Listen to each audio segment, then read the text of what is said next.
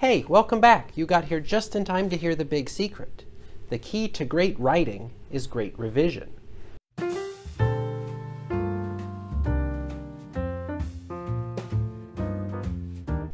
As you no doubt remember from our video on the writing process, revision is an important part of any writing project. In fact, in many writing classes, it's often required.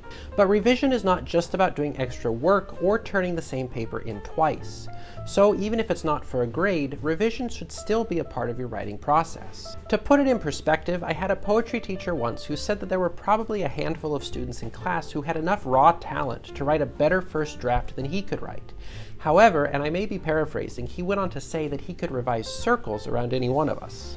That teacher understood that a draft was only the first step in a longer writing process. He knew that his first draft was never going to be the best possible version of that poem, and he wanted us to understand that revision was always going to be worth the extra effort. And it makes sense. If you've ever learned to play a song on a musical instrument, your first attempt at playing that song probably wasn't your best attempt.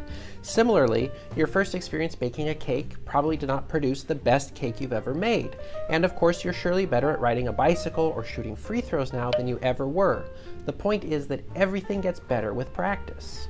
So obviously, your first attempt at writing a particular paper or poem is never going to be your best attempt at it.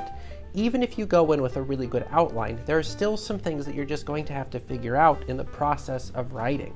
But with writing, the practice that goes into making a paper isn't as visible or as audible as the practice that goes into learning to play a song on a musical instrument or learning how to perform a dance. Actually, that's one of the things that I love about writing. I can get all my mistakes and wrong turns straightened out before anybody else has to see them.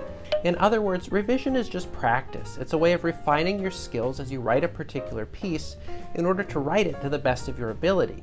But unlike baking, it's never too late to make changes to your paper. So today I'm going to share 4 principles that will help to guide you in your revision process. If you're interested in learning more on your quest to becoming a better writer, click that subscribe button. And of course, if you already have clicked that button, you have my appreciation.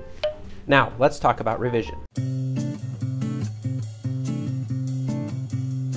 Whenever you write with a purpose. In other words, whenever you write, you're trying to accomplish something with your writing.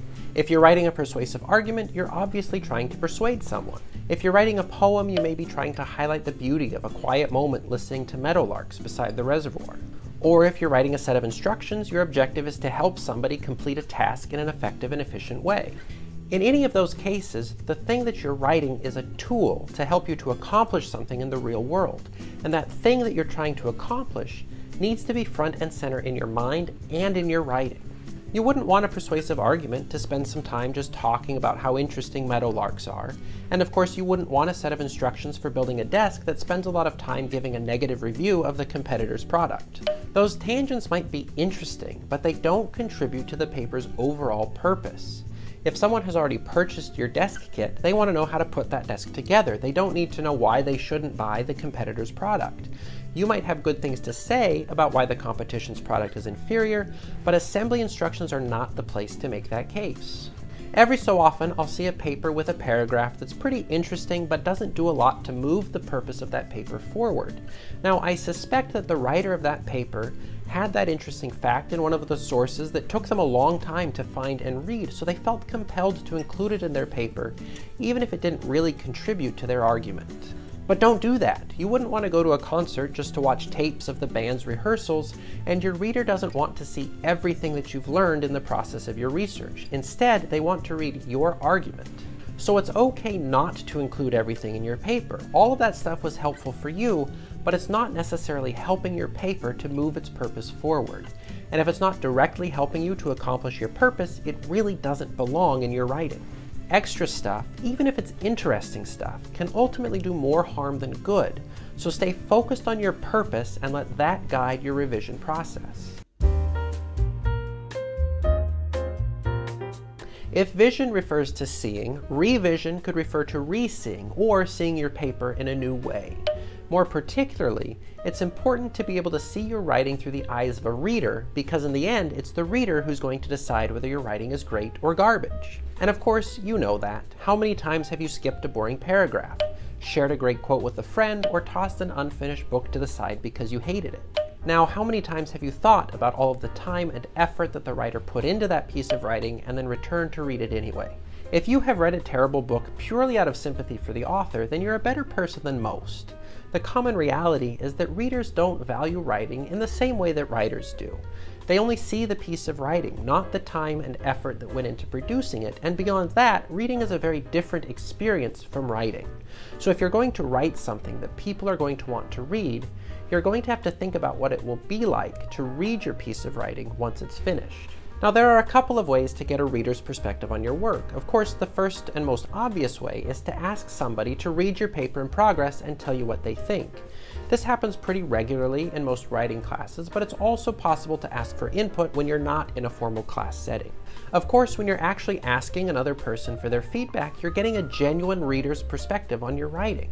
And that's really valuable information, so you should take it seriously. You see, you won't be able to explain things to your readers later on.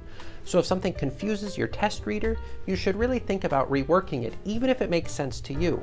Because ultimately, it's not about what makes sense to you, it's about what makes sense to your readers.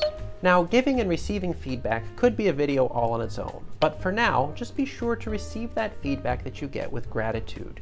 Don't be defensive or combative or disregard all the feedback that you received just because it cancels out a lot of work that you've already done.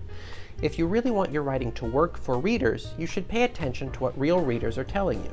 But with that little soapbox out of the way, you don't have to have access to real-life people to get a new perspective on your writing. In fact, one great strategy for seeing your writing with new eyes is just to set it aside for a while and do something else. If you can set your writing aside for a few days or even weeks, you'll definitely come back to it with a new perspective. You'll be better able to see issues in your writing, and you'll have a better sense of how to improve it. Setting your writing aside gives you distance. Distance from the thoughts and emotions that went into writing it, and distance from your attachment to the words on the page. When you have that distance, you're approaching your writing a little bit less like a writer and a little bit more like a reader, and that will go a long way in helping you to make some more meaningful revisions. So however you do it, be sure to think of your writing from a reader's perspective while you revise, so that you can serve up a piece of writing that better meets your reader's needs. Think of it this way: if you were at a restaurant, you probably wouldn't want to taste all of the failed recipes before getting the dish that you ordered, and you probably wouldn't want the chef to say that you didn't know what you were talking about if you said you didn't like it. In the same way that you're entitled to food that tastes good, your readers are entitled to texts that they want to read. A piece of writing is only as good as its worst parts, so you're not doing yourself any favors by holding on to a bad sentence or paragraph or stanza. When it comes to revision, be aggressive. Now is the time to deal with all that garbage so that your readers won't have to. Often, revision requires aggressive cuts. In fact, when I'm really taking revision seriously, my writing often gets cut in half, usually because there are paragraphs that don't really contribute to the overall purpose, and because I manage to find ways to say the same things with fewer words. This can be harrowing advice in a world of minimum page counts. Who wants to cut a page worth of bad writing when you're barely meeting the required length? But you have to remember that a page worth of unhelpful junk is not going to make your paper any better. And of course, it may even hurt your grade more than turning in a paper that's too short. Like we've said already, revision is really about providing your readers with the best experience possible. Leaving in weak writing because it's too painful for you to hit the delete key is not going to win your readers over. I mean, just imagine if an Olympic figure skater interrupted their routine with a bunch of videos of all the times that they fell down during practice. Obviously, that would not get them the gold medal. So don't make your readers sit through your rehearsals. Instead, give them the show that they're coming to see. So start by finding the strongest parts of your writing, those parts that are clear, engaging, and brilliant, the parts that contribute to your overall purpose. These are the parts that you know you're going to keep. Then look at the rest. If you write brilliantly in one part of your paper, your readers are probably going to wonder why you didn't write brilliantly for the whole paper. In order to avoid that issue, you have a couple of options. If the weaker parts are doing their job, but just not doing it very well, then you can rework them to bring them up to the level of the best parts of your paper. If you have real readers who will give you good feedback, you can ask them to help you to understand why the good parts of your writing are good, and that will give you some guidance in reworking those weaker sections. If those weaker parts aren't really doing much to move your paper forward, and it doesn't seem like they ever could, then your paper is just better off without them. Highlight that junk and delete it without a second thought. Do not hesitate, show no mercy, just delete it. When all of that writing turns into white space, it might feel like it was all a waste. But of course it wasn't. It was practice. It was rehearsal for the paper that you're actually writing. Don't make your readers sit through your rehearsals. Do them and your paper a favor by revising aggressively. Of course, there's always more to improve. Your paper could always be better, but at some point, it's going to be good enough. The goal of revision is not perfection. The goal of revision is to put a high-quality piece of writing in front of your readers. Like the old saying goes, done is better than perfect, and I suppose that's especially true when we're talking about writing assignments. At some point, you're going to have to turn in or publish something, and that's never going to happen if you get stuck in an endless loop of revising for perfection. In fact, it's possible to be so driven by revision perfectionism that you ruin a piece of writing by sucking the life right out of it. So it's important to know when to stop. Unfortunately, there's not a one-size-fits-all rule for finding that stopping point. But if you go back to your purpose for writing, it can be a pretty good guide. Whatever you're writing, the goal is ultimately to get your readers on the same page, to help them to think and feel about your topic in the same way that you do. And you don't have to write a perfect paper to accomplish that. A good one will be plenty. The goal of revision is to write a piece that gets the job done, and that means finding and removing all of the pieces that are getting in the way of doing that job, and then reinforcing all of the parts that are pulling their weight. And once you've done that, perfect writing or not, it's probably time to move on.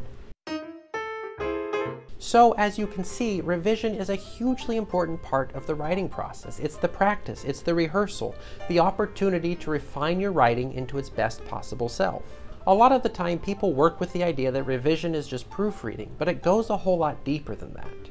Revision isn't about commas and spelling, it's about the structure and function of your writing. In other words, revision is less like redecorating a house and more like remodeling, tearing down walls, putting in stairs, adding an extra bedroom and expanding the garage. It's significant work, but it results in a better house, not just a prettier one. In the end, revision is probably what experienced writers spend the most time doing. And even if they won't know it, it's probably what your readers will most appreciate. And I suppose this is where we'll stop for today. If you have any questions about revision or about anything related to writing, let us know in the comments so that we can address them in a future video. Give us a like if you learned something, and share this video with a friend who could use a fresh perspective on their writing. Thanks for watching, and may all your grand revisions come true.